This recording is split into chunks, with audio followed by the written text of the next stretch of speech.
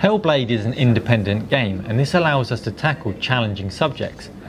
From the very beginning, the subject of mental illness has been at the heart of Hellblade, and we've been exploring the facets of this in our first playable demo.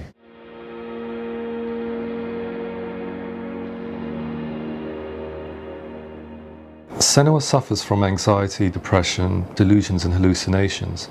She has a condition that's been called the cancer of the mind, a living hell, and we're going to witness her journey through her mind's eye. To achieve this, we reached out to Professor Paul Fletcher, who is a psychiatrist and Professor of Health Neuroscience at Cambridge University, who agreed to consult on the project. So I've been interested in severe mental illness for quite a long time, and I've been very struck by how under such conditions a person can become very isolated and ostracized, and a consequence of this is that they can become very stigmatized. I'm not turning back. It took months to get here. Well, maybe, but I made my promise. You will die. We'll all die someday. It's getting dark. I'll continue tomorrow. You're afraid of the dark. I'm being patient. Getting closer to him. For me, it was really exciting to see something that I explore scientifically being represented so beautifully in a character who's trying to penetrate the mysteries of the environment in which they've been placed, with all of this strange uncertainty and noise and conflicting information that they're getting.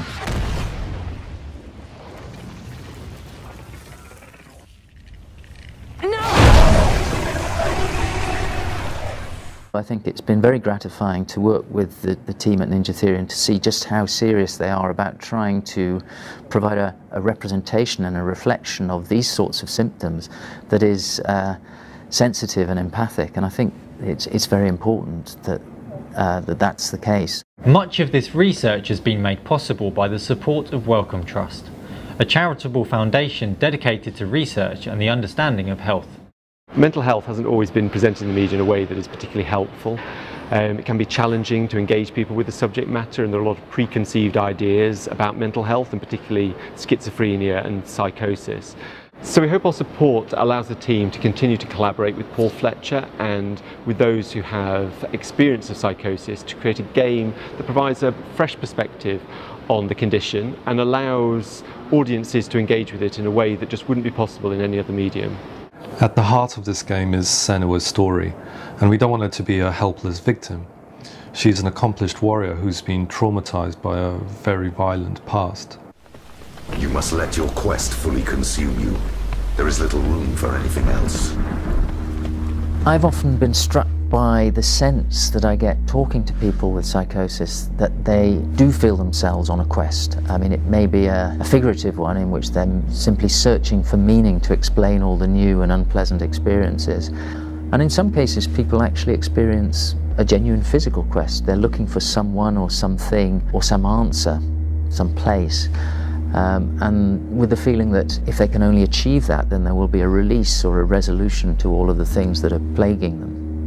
Much of the game involves exploration, but we wanted to avoid the usual collectibles and pickups you see in most games because we felt it would break the immersion and take away from Senua's point of view. A lot of the game involves finding patterns and illusions in the environment that trigger memories, sometimes haunting memories, that progress you further into Helheim, but also take you deeper into Senua's own mind.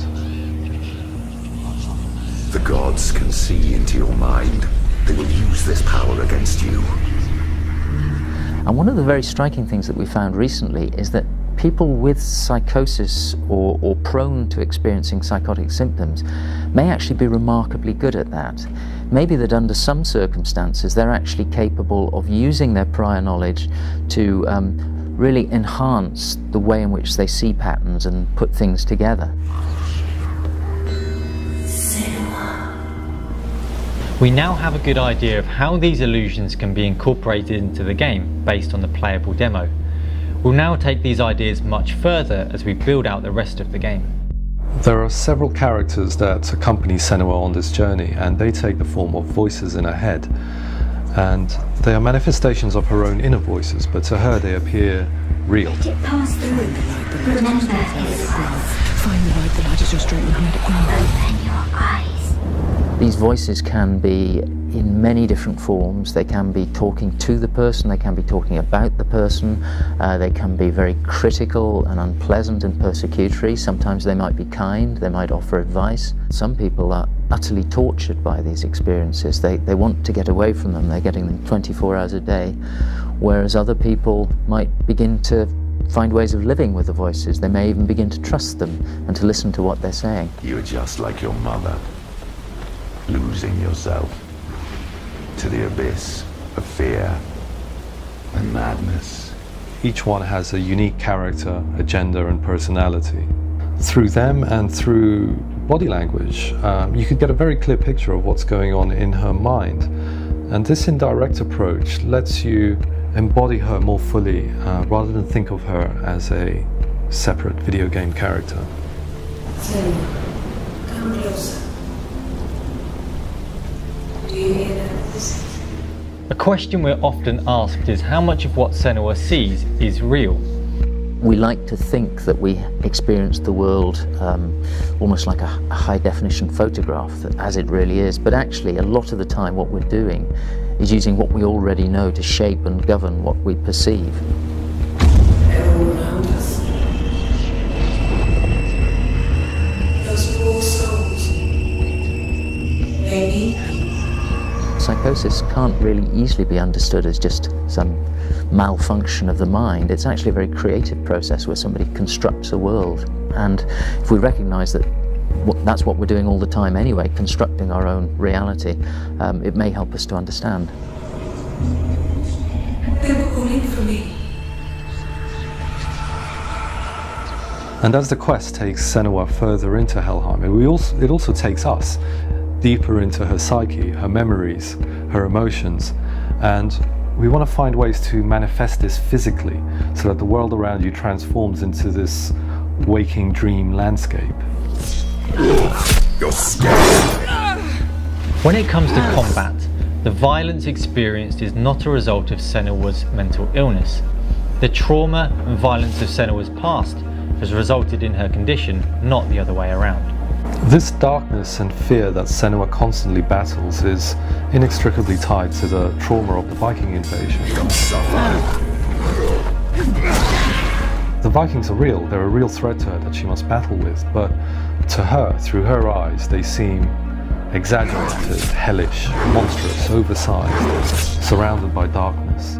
We want to build on the combat by incorporating the ideas of altered perception of time and space, so that she can more effectively overcome the enemies, even incorporating some of the voices in her head as manifestations that can appear and disappear to give you a much broader set of attacks. Now we've built this first playable, we have a really good foundation, and it's crystallized a lot of our ideas for representing her world through her eyes. And we feel like we can take it a lot further from here, because behind her condition is a process of imagination and creativity, and this is what makes her an extraordinary character. Everything you've seen is early code, shown much earlier in production than most games would be shown. And this is because we want to share our development journey with you as we expand and build the world of Hellblade. We'd like to thank Professor Paul Fletcher and Wellcome Trust for their continued support.